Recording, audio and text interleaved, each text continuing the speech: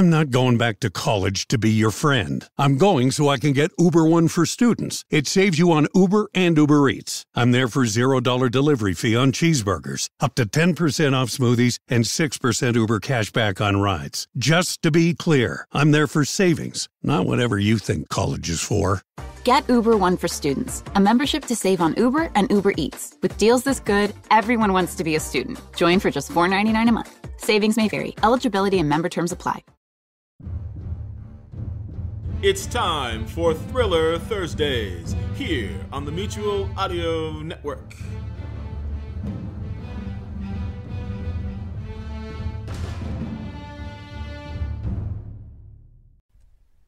The following audio drama is rated PG for parental guidance.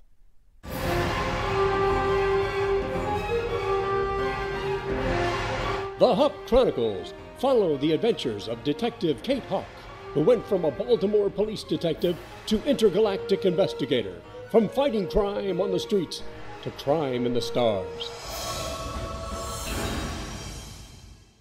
And now, episode 232, Classmates. Wait a minute. Did you just say you're looking at a high school photo of our man Leonard from Queens? Yes. The guy who was Leo's helper? Yes, the same Leo who was Hank's partner. That Scarlett worked for? The same. Let me see if I got this straight. You think you're looking at the high school photo of Corsky's classmate? Yes. The same guy who helped Louis, who was partners with Hank, who had Scarlett helping him, who's looking for Corsky. Did I get that right? As confusing and convoluted as it sounds, yes. This can't be a coincidence. We need to add Leonard to our investigation. Maybe if we follow his movements from 1997, we can discover Corsky's. I agree. Scarlett and Corsky, along with Leonard, were all recruited by Rage.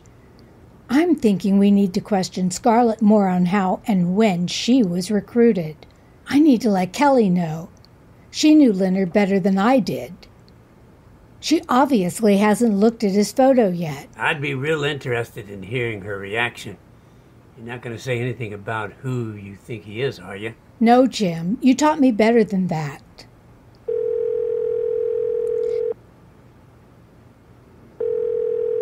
Yeah, Kate, what's up? Please tell me you've got some breaking news. It all depends on you, sis. Do you have the yearbook handy? Yep, it's right here. Why? Turn to page 35 and look over the portraits. So what am I looking for?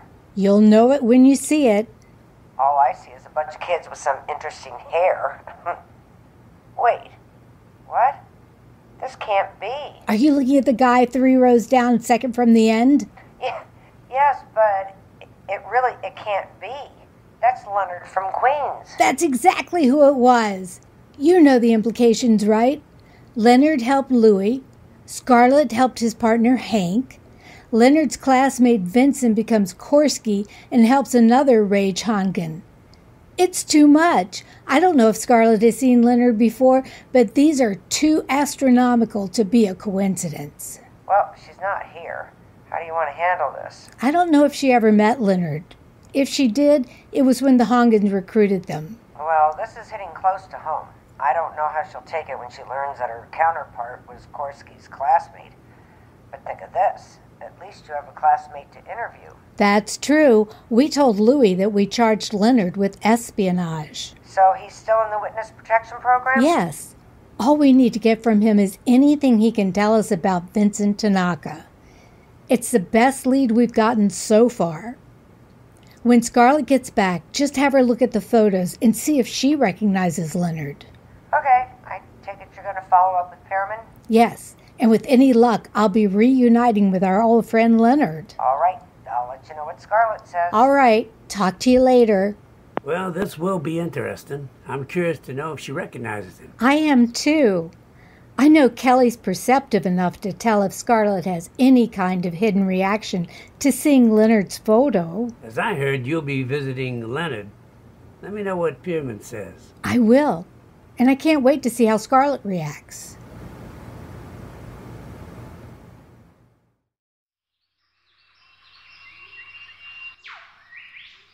So, Lord Lyster, Have you exhausted all of your possible candidates? How about you, Major Dunn? Why are you babysitting a bunch of spineless farmers? You could be a leader. General Dunn. General Dunn? Really? I am flattered, Lord Lyster. But my place is here with these men and women. We are happy. No one bothers us, and if our trigger fingers get itchy, we have river monsters to shoot. I see. So instead of fighting for rage, to regain what is once ours, you'd rather play shooting gallery, tucked safely away behind your walls. I don't know about safely. These creatures have more than enough strength to break through these walls. Have you decided what to do yet? There is no use staying here. There's not one soldier left in this camp. Lord Lyster, we have a situation. Yes, we do. This camp is full of spineless men and women who would rather hide behind these walls than fight for rage. Yes, and unfortunately their numbers just grew. What do you mean? Our men have decided to stay also. What? Stay? Have they lost their minds? Well, it's obvious that they see our ways and how freely we live. Like cowards, hiding behind the skirt tails of these walls. All of them are staying? Yes, my lord. And you, Ursula, are you abandoning me too? Never, Lord Lyster. My faith and allegiance is to the rebels against the Galactic Empire. Rage! And its glory. That's all very moving, Lord Lyster. But it means nothing here. We are now citizens of Titan III. The rebellion is over. We no longer wish to fight. That has become painfully obvious, Major. So, will you be returning to your ship? I wish to venture into town. My ship will be safe where it is. I will need to borrow a vehicle that will get me back to Tyrannus safely. Will you be able to accommodate us? I have such a vehicle. I can make it available to you for as long as you need it. Ursula, are you familiar with the Model RT-300 armored truck? Yes, I am. Is it equipped with the standard ordnance? Yes, and we will make sure you have a full magazine before departing. Excellent. I can hold off a small army with one of those trucks. As long as it's daylight, you shouldn't have any worries. If it's getting dark, stop at the supply bunker. You'll be safe there. Yes, I remember that bunker. I accept your offer. But I must tell you that I am quite disappointed that no one will follow us. Not even those who came with you. I should have left them there in Bardabor prison to rot. Do not be discouraged, Master Lyster. There are former soldiers scattered throughout the galaxy. We will soon find an army. And when we do, Major Dunn, I will give you one last opportunity to join us. But it will be your last. Come, Ursula. We must make preparations to depart.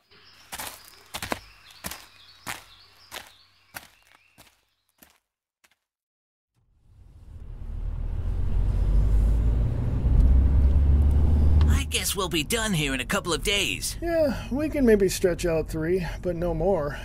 What are your thoughts on Corsky? I really don't want to push it too much, until it's absolutely necessary. Well, maybe you can explain to me this new information Pearman passed on to us. Who exactly is Leonard? As I've explained to you, we use locals to assist us in our mission. They know the lay of the land, and it makes things so much easier. And you pretty much blackmail these people to do your bidding. Well, I really don't like the term blackmail. Let's just say that we find a weakness or something they really want and exploit it. Like Scarlet. Hank got her with the promise of getting justice for her parents' death. And that would be our man Corsky. Yes. Okay, I'm with you so far. How does this Leonard character fit in? Hank had a partner working in Queens. That partner, Louie, had a local helping him, and that was Leonard. Now, I didn't interact with him because I was in Houston working with Hank. Kate and Kelly worked with a detective Jocko in Queens investigating Louie and Leonard. This is starting to sound like a soap opera. Yeah, and it gets better. We know that Corsky is a pseudonym for Vincent Tanaka. Kelly and Scarlett found a photo of Leonard in Tanaka's yearbook. So if we find this Leonard guy, he might be able to give us more insight on Corsky and maybe even Bishop. I need to find out what Corsky's role is in this mission of Bishop's. They go back so far together that it must be something big. It can't be a coincidence that both worked for your people and both went to high school together. Which means both of them had something in their past that made them vulnerable to, as you say, my people. Didn't Pierman say Corsky or Vincent had a big debt paid off? Yes, and shortly after that got into West Point. They're digging into Leonard's past to see if there was any change in his lifestyle. You mean like suddenly going from poor to rich? Exactly. Like you said, it can't be a coincidence that two kids from the same high school get recruited by Rage. Especially this long after high school and this close together on missions. It makes me wonder. They're both working with Rage at essentially the same time. One in Queens and the other in Houston.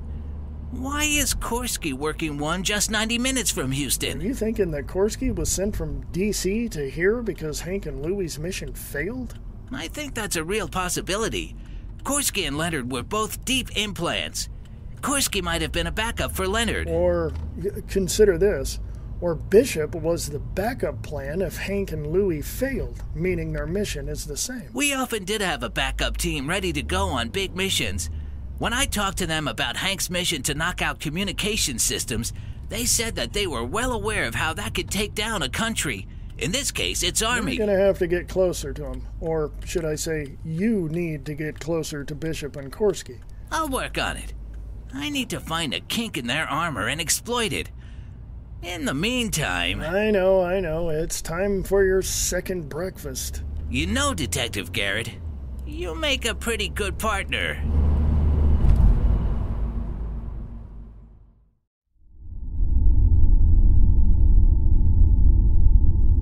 This is the slowest ship I've ever been on. These craft are not known for their speed or maneuverability. At this rate, it'll be another sleep cycle before we arrive. We must look at the positive.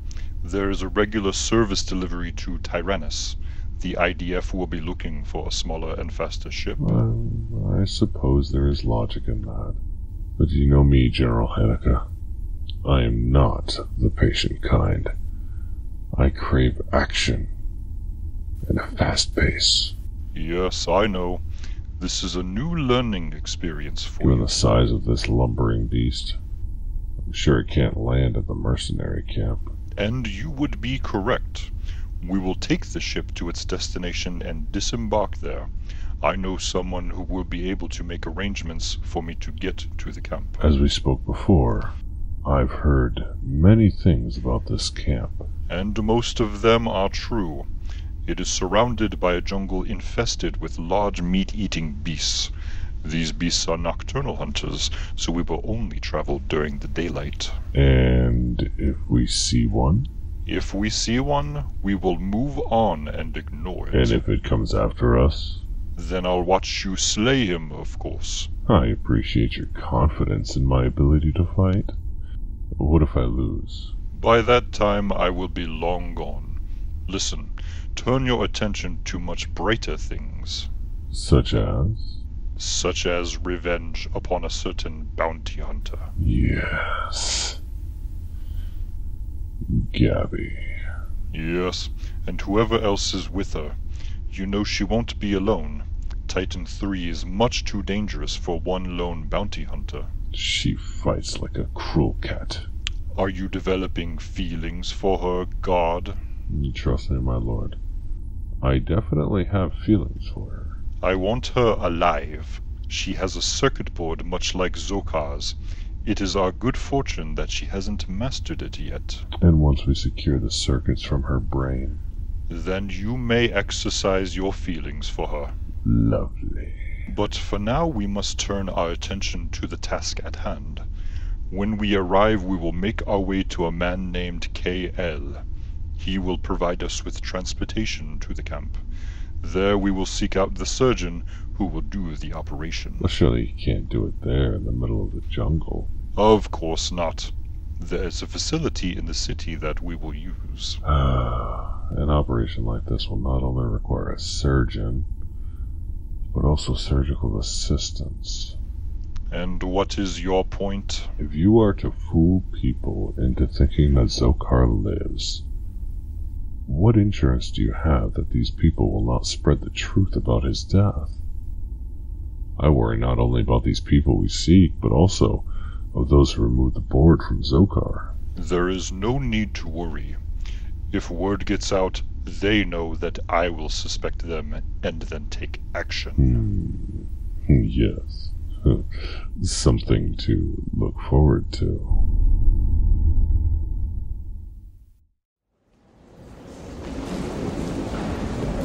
I'm still in shock over the fact that Leonard was Corsky's classmate. Yeah, and I have to say everyone else is in shock that you and Leonard were counterparts on the same mission. I can see how that looks suspicious, but I can tell you that I never met Leonard or Louis. Then throw that into the mix that Corsky, or Vincent, and Leonard were classmates, and you have an even bigger puzzle. So, the last I heard, your people were going to charge Leonard with terrorism. Or was that just show for Hank? No, because he was crucial in capturing Louis, we cut him a deal. He's in the Witness Protection Program in Hagerstown, Maryland. It's the same town in which another conspirator, Heinrich, is being held at a local prison. I remember Kate telling me about him. It was her first IDF case. Do you think we can get to Leonard? Kate's working on that now. Until then, we need to pursue whatever leads we can. Maybe we can go back and talk to Brian and ask him if he knew Leonard. Maybe Leonard and Vinny were pals. It could be that they got into trouble together and both were recruited by Rage at the same time. Then that would mean that they've been in the Rage system for a long time. I wonder if they've been on missions before. Well, that's something we never addressed with Leonard. Maybe Sam can get that kind of information out of Corsky. It might be worth a shot. Let's see if I can get to him before they get too busy today. Good morning, Kelly. To what do I owe this honor? Well, I guess you heard about Leonard from Queens and Corsky. Yeah, we were just going over that. That's too much to be a coincidence, don't you think? Absolutely.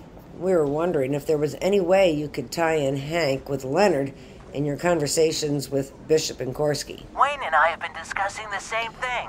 I'm just not sure yet how to bring up the fact that he and Leonard were classmates. Yeah, I get it. For you to know that, it would mean that you were digging into his past and he'd want to know why. Exactly. I've got you on speaker now. Scarlett wants to say something. Hey, Scarlett. Hey, Sam, here's an idea. Talk to him about how important getting the mission right is. Say something like, you know, Hank and Louis failed and their helpers or locals went to jail. This guy Leonard who was helping Louis got hard time. As I understand it, Hank's local Scarlett flipped on him and got a light sentence. Just probation. That's a thought. It might put down in his mind, and he might have known that Leonard was helping Louis. And if he acknowledges Leonard as someone he knew, that could give you some kind of an opening. I'll give it a shot.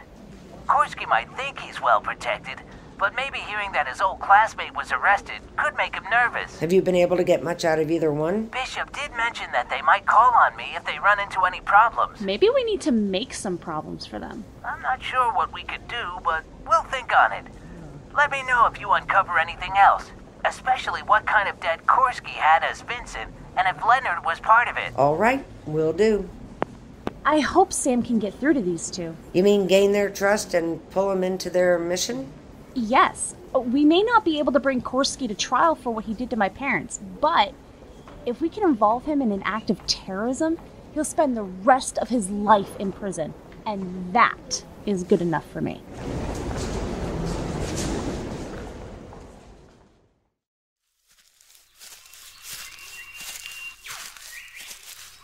Well, that was quite a war last night. I guess we stirred him up somehow. Do you think Lyster is still in there? If he is, things could get ugly. But I'm betting he left this morning for Tyrannus. Question is, who went with him? Well, we're about to find out. Who's that waiting to greet us? That's Major Dunn, the assistant camp commander. What kind of bloke is he? He's pretty down to earth. Now, the camp commander, Colonel Rada, is old school. Stiff upper lip and formal.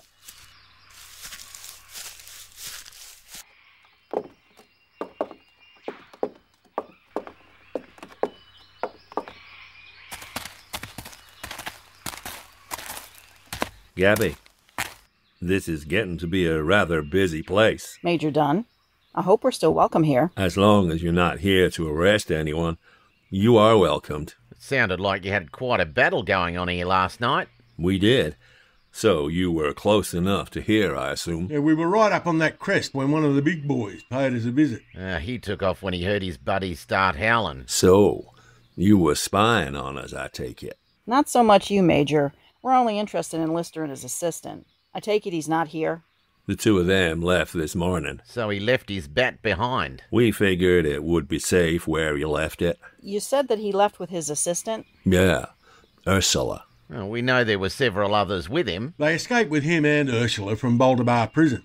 This is where we might have a problem. I'll be honest with you.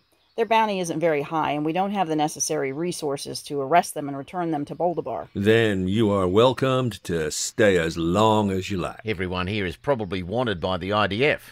So what's a few more? Where's Colonel Rada? He just wasn't cut out for this kind of life. He returned to his home planet, so I guess everyone is stuck with me. When did Lyster leave, and what sort of transport did he have? He left at first light, and he's using one of our swamp trucks. Thanks, Major. We'll head back to our ship. We might be able to beat him to Tyrannus. That's not what we wanted to hear, Gabby. What's that? Another trip across that river.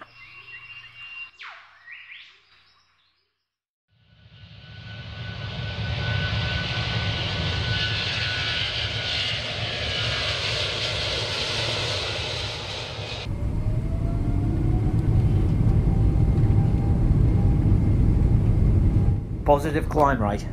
Gear up. Mercury, you are cleared for throttle up. Cleared for throttle up. Thrusters at 100%. All systems green. Crew prepare for 2G. What every woman wants to hear. She'll soon weigh twice as much. Relax, you'll soon weigh nothing. 2G reached. Hull integrity good. All systems green. Mercury, you are clear downrange. Resume normal navigation for orbital insert. Mercury clear. Downrange. Resuming navigation for insert.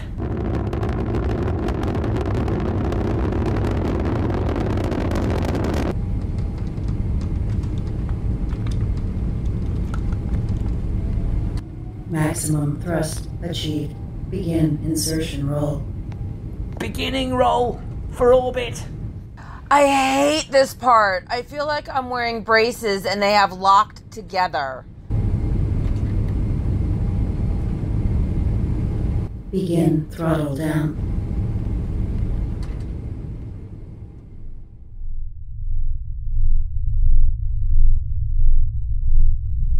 Throttle 80%.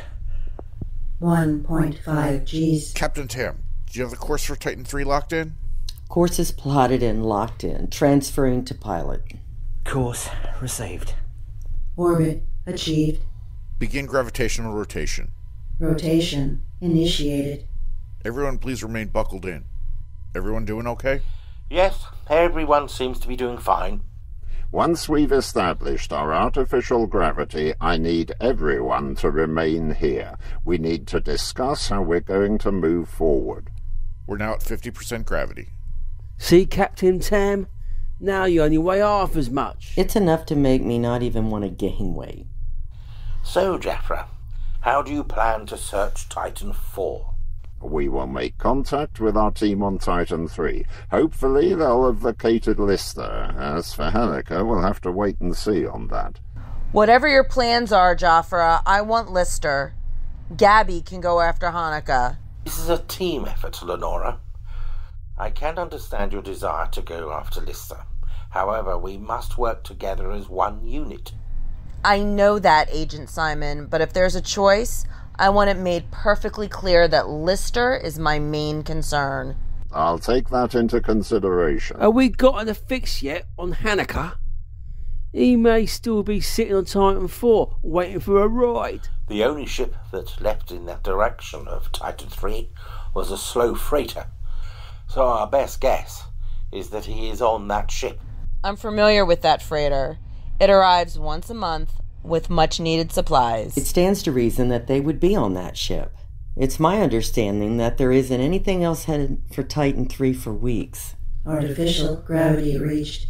All right, ladies and gentlemen, you're free to move about the cabin, but as Joffre said, stay in the control room for now. I believe I'm just going to sit back, relax, exactly where I am. I'm going to take this opportunity for a nice, quiet ride to Titan III. Warning, structural integrity breached. Securing nadir bulkheads. What exactly does that mean? It means when we get to Titan III, we're not going to be able to land. Is this the end of the Mercury and the mission? Will Gabby, Jomac, and Marco be alone? Will Sam be able to learn from Corsky? And will Lyster find help on Titan III before Hanukkah arrives? Find out the answers to these questions and more in the next episode of the Hawk Chronicles Red Alert.